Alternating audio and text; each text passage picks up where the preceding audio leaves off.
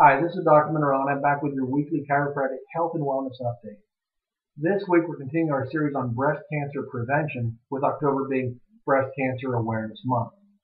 We found an article on our doctor's resource page from the American Journal of Clinical Nutrition where it talks about the relationship between if you are a postmenopausal woman and you decrease the amount of carbohydrates you consume, you can actually decrease the risk of developing breast cancer. Now look, carbohydrates, they're a major source of energy for us humans. But unfortunately, we tend to eat too many carbohydrates, and on top of that, too many of them are processed. And basically what that means is all the vital nutrients are stripped out and all the fiber stripped out. So basically it makes it for easily absorbable starches and sugars, which plays a major role on your blood sugar levels. Now, unfortunately, fluctuating blood sugar levels has an effect on insulin hormones as well as cortisol hormones. And now, even though these two hormones actually have a tremendous benefit and serve a great purpose for the body, fluctuations in those levels or high levels of those are actually inflammatory. And one of the things you don't want to have is a lot of inflammation in your body while you're trying to be a healthy person or even trying to fight off any breast cancer or any other chronic diseases. You want to keep inflammation as low as possible. You know, Dr. Oz even stated once that inflammation and fluctuating blood sugars and high insulin levels is like glass floating through your blood vessels. So you really don't want to have any of that. So here's what they did in the study. They looked at over 334,000 women between the ages of 34 and 66. And they looked at their carbohydrate consumption, their glycemic load, and their glycemic index. And they followed them for 12 years.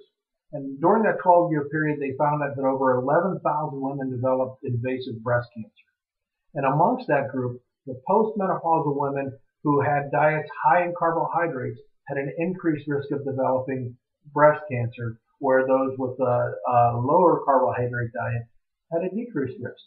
Now, this also showed that there was an increased risk of estrogen-driven tumors if you ate a high carbohydrate diet. So there's two reasons right there to decrease your risk of the amount of carbohydrates you eat. You know, you're keeping your blood sugar levels down, you're keeping your cortisol levels down, you're keeping inflammation down, and you're not triggering those estrogen-driven tumors, which are very common in breast cancer patients. So, you know, and now here's one thing they did say. They didn't say that there was a correlation between carbohydrates and younger or premenopausal women.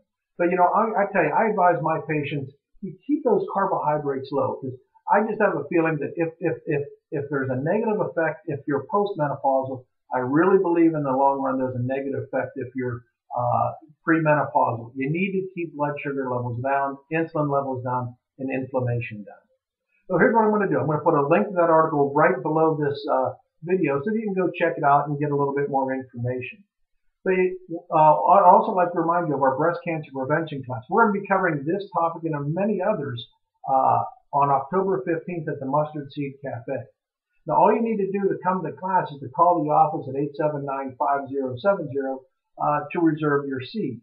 So, you know, this is great information. I'd love to see you there. Pass it along to a friend. You don't have to be a patient to attend this class. Just call the office to reserve your seat. I look forward to seeing you next week when we'll spend a little time together talking about another article as it relates to breast cancer prevention. I look forward to spending that time with you, and I hope to see you at the class. Thank you.